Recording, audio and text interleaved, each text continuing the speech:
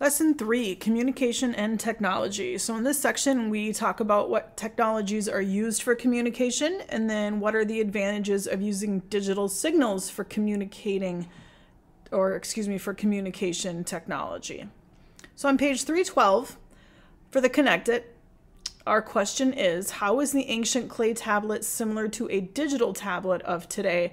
How is it different? So on the page next to it, so on 313, you guys see a picture of this ancient clay tablet. It says it was used to record information 6,500 years ago in Sumer, part of Mesopotamia.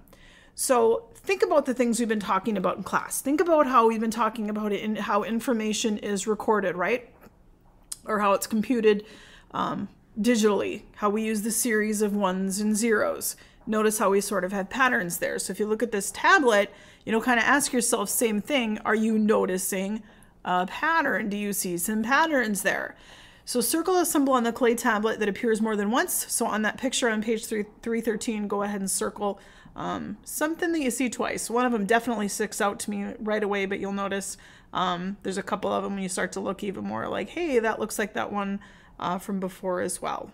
So go ahead and circle that in the picture and then answer that question. So how is it the same? And then also how is it different? Because that's not exactly the same either, right? So the information age. Information technology consists of computers and telecommunications hardware and software that store, transmit, receive, and manipulate information. What software is? Software are programs that encode, decode, and interpret information. So almost think of them like a speech interpreter. So if you were in a foreign country and you weren't able to speak the language, you would have someone there maybe interpreting that information for you.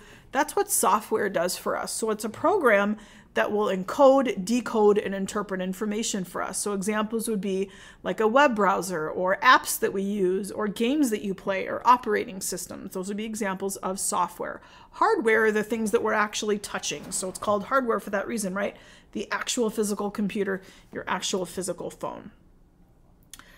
Information technologies. This was kind of so bulky. I went through it and I tried to figure out how to turn it into notes. And I'm just, after a few minutes, I'm like, this is just best read, essentially, the whole entire thing.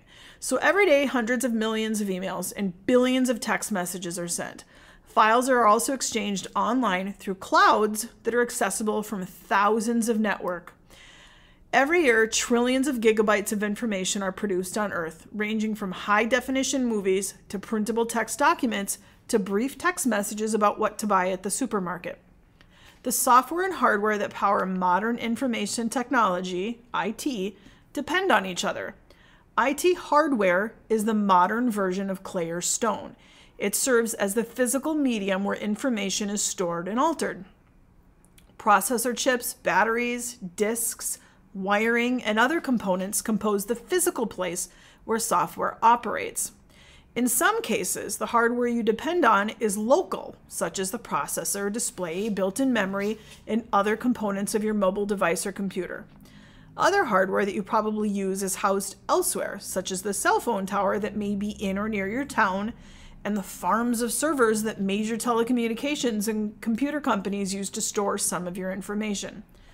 By accessing data held on a server that is somewhere else, you can watch, listen to, read, or otherwise experience media without actually storing the data locally.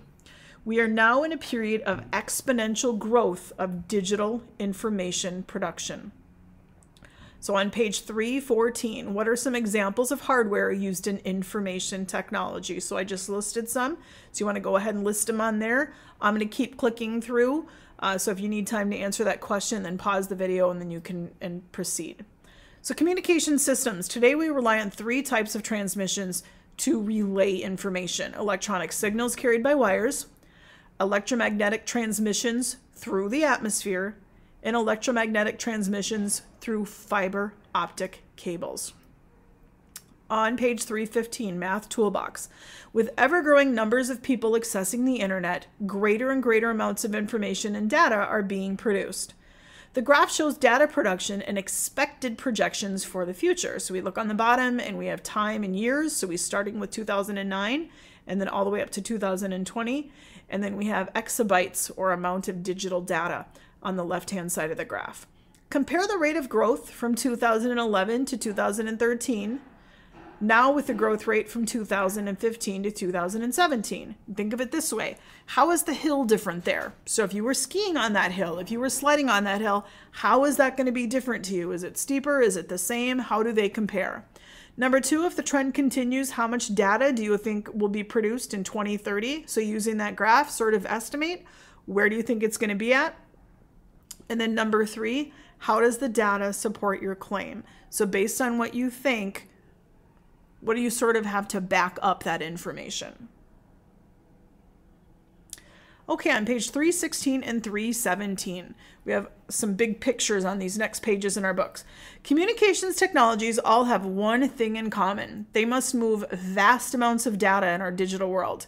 For each type of communications technology, identify a benefit and a drawback of using analog signals and digital signals. So two things you're going to have to list there, a benefit and a drawback. So making a telephone call used to involve a large device mounted on a wall or in a booth, which is wired to a switchboard operator in another location, who would connect your call to a very specific person by connecting two circuits. You would get on there, talk to the operator, and they would say, you would tell them who you want, and they would literally connect those two lines together. There's no voicemail system to record a message. The signal could be poor, making it difficult to hear each other. Nowadays, many people carry phones in their pockets that can connect to each other around the world. So we went from analog to digital. So is there a benefit of using that analog signal? Is there a drawback of using the digital signal? So that's what you want to do in the book there. For many years, radio and television broadcasts were transmitted using radio waves. Analog televisions and radios depended on tall towers to broadcast signals over the air. In recent years, televisions have switched over to digital signal transmissions. Televisions can now handle high-definition media. Telecommunications satellites that orbit Earth can relay signals that cannot be transmitted by wires or towers. Some satellites are used to broadcast television stations and other media, and others are used by government agencies in the military. So benefits, negatives based on what we do now. Fiber optics. So fiber optic technology is based on glass or plastic cables that transmit light at speeds around 200,000 kilometers per second. Fiber optic cables can carry about 1,000 times more information per second than standard copper cable. So once again, what's a benefit and what's a drawback to this version of technology? The internet is a complex set of interconnected networks that transmits information largely through the World Wide Web. The internet is usually accessed through an application called a browser, so think Safari, think Chrome, which allows people to navigate through the millions of pages. Internet connection used to require a cable plugged into a computer, but now many connections are achieved over wireless Wi-Fi networks or even mobile cellular networks. So based on how we get internet now, what's the benefit to that? And then what is the drawback to that?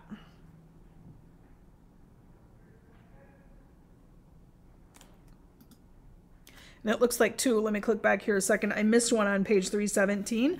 So you guys want to go ahead and answer that one. That last one talks about the internet.